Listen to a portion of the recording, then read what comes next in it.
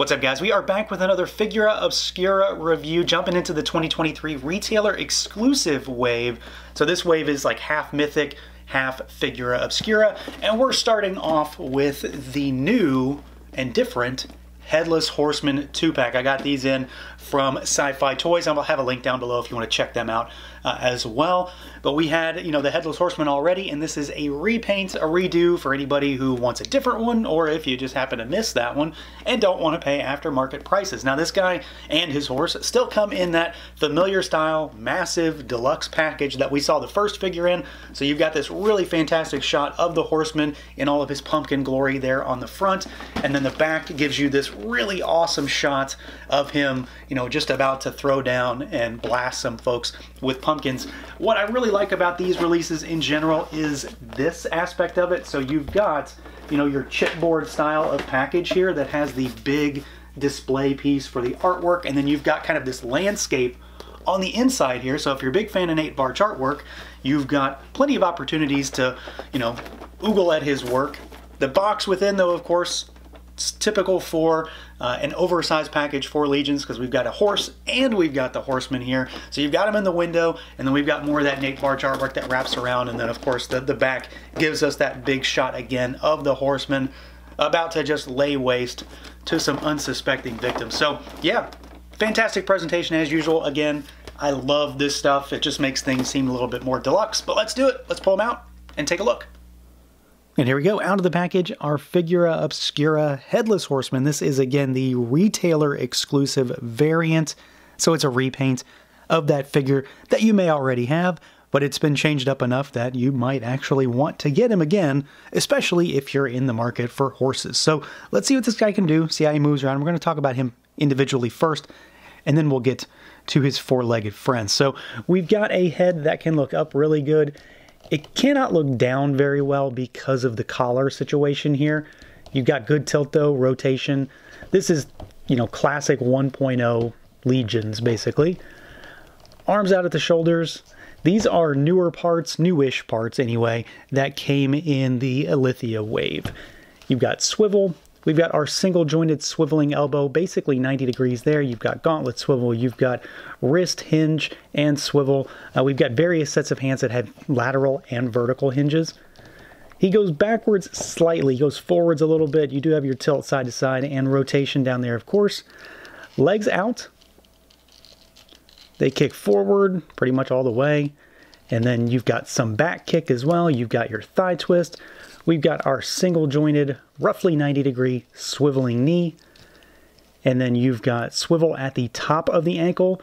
And then you've got your rocker, and you've got pretty decent hinges down here too. So again, 1.0 Legions, and if you already have the first Headless Horseman, well, quite literally everything to expect here. But it's still very much par for the course. Anything 1.0 Mythic Legions related, you'll be familiar with the range, how he moves, and what he's capable of. Now, visually, I was honestly kind of on the fence with this one because I wasn't sure if I necessarily felt there was a need for two of this particular figure. And that seems dumb coming from me, especially when I buy multiples of just about everything anyway. But I wasn't sold on this color scheme at first. And it was mostly because I couldn't tell exactly how purple he was. Is he just a little purple, or is he really purple?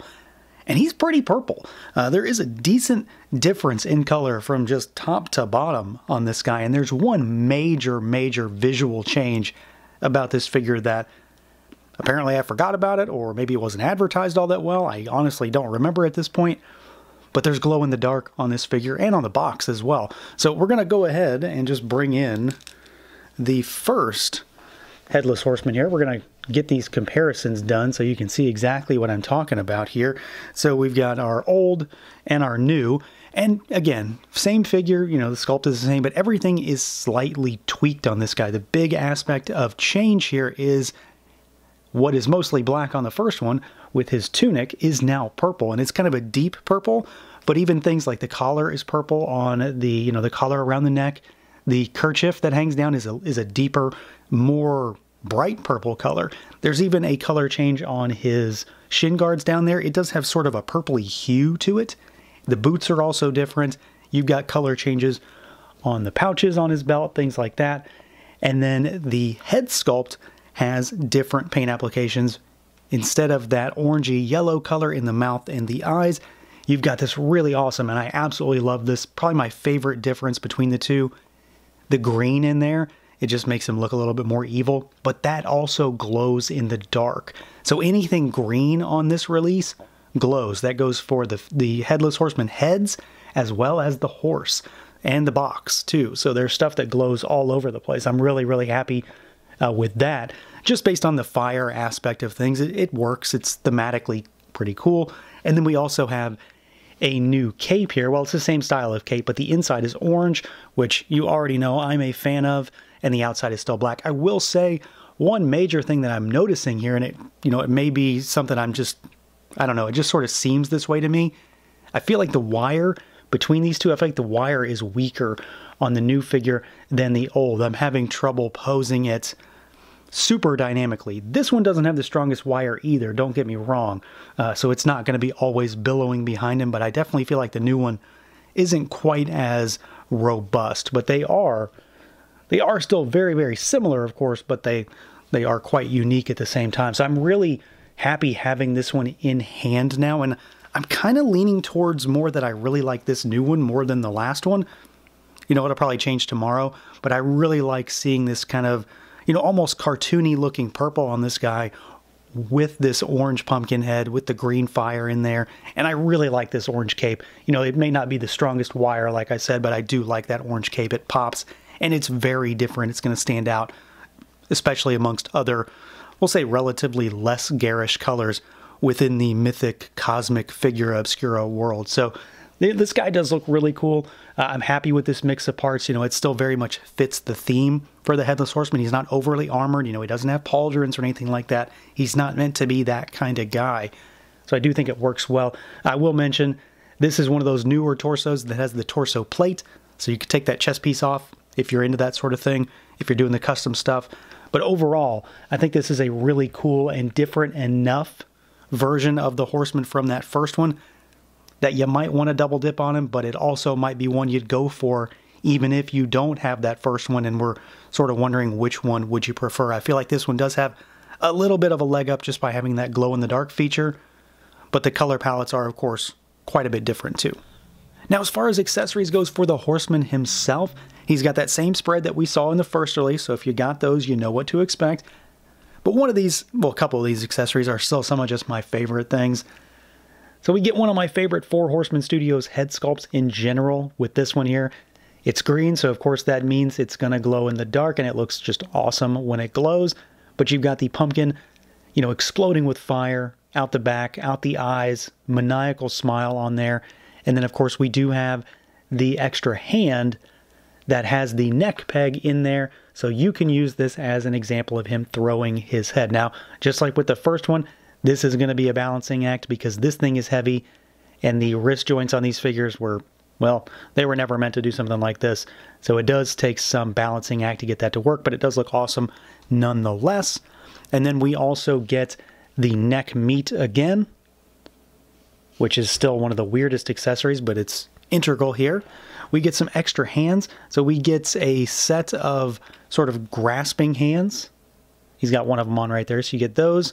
We have got a set of vertically hinged gripping hands, and then he's got a single left lateral hinged gripping hand, and he also does include just a standard sword. That's really all he needs. Nothing crazy, no signature weapons or anything like that for this guy. The big showstopper kind of accessories are indeed the head sculpts, the neck meat, and that peg to allow him to throw his own head at someone. So he's got the same stuff that we saw, but it's all very much themed to the idea of the story, what he does, what he looks like, and who doesn't need some neck meat on their shelf.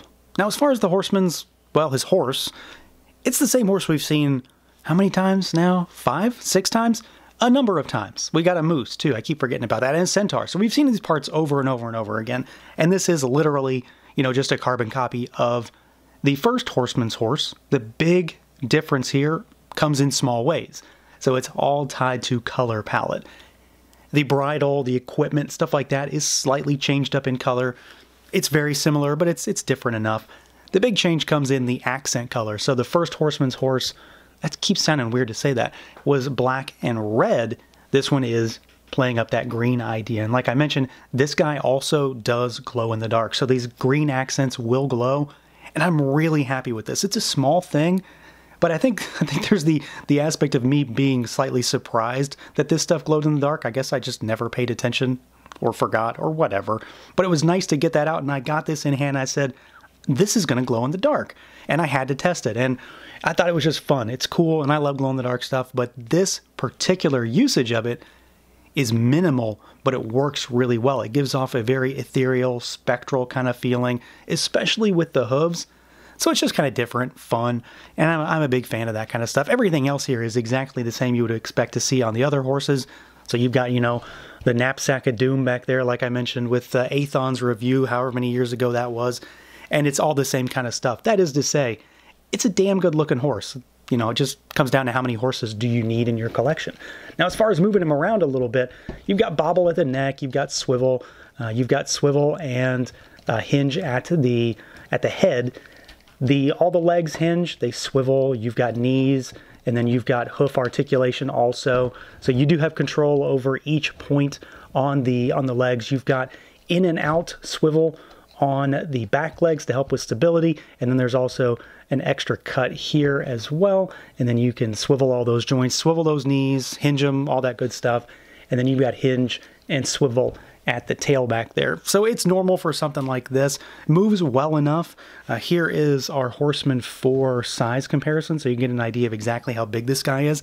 These are big horses. They definitely seem to fit more in line with your actual 7-inch scale figures. They look huge next to a lot of other, you know, we'll say true 112 Hasbro size, Marvel Legends, stuff like that.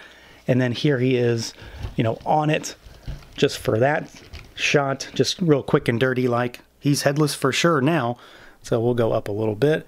And I think he looks really good on this. You know, it's not a balancing act necessarily to get him on there if you want to get some crazy dynamic poses or him, the classic rearing back look. That's going to take some balance, but just getting him on there and having him hold the reins, very simple, no muss, no fuss, none of that kind of stuff. So I am very happy with the way he turned out. I have a stable of horses now, whether I need them or not, but they do look good, they move well, and they just go so well with this particular idea, with this particular set, and then of course with Mythic Legions proper. In general, you can't go wrong with throwing a horse into the mix. So yeah, overall this is a really solid set. Again, I'm going into this knowing essentially every aspect of what this figure and the horse is and is capable of, but it's those same good releases just done again in a slightly different way with a few surprises, at least for me when it comes to the glow-in-the-dark aspect on these figures, which I either did know or just completely forgot about or should have assumed were going to glow, but it was kind of nice to be surprised by that. I do think this release does look really good. I'm really happy with the purple color that we've got this time around. I'm happier with it in person than I thought I would be, but in particular, I really like the green aspect for the pumpkins. If anything, I like those better than the first release, and I really like this cape color, although I do think, again, that the wire is a little on the weak side. And then the horse is the same solid horse we've had before, but again, with those green accents that just make it look ethereal and a little bit more evil to me. So that's going to do it for this look at the Figura Obscura retailer exclusive Headless Horseman. Let me know what you guys think. Feel free to like, comment, subscribe, and share, and until next time.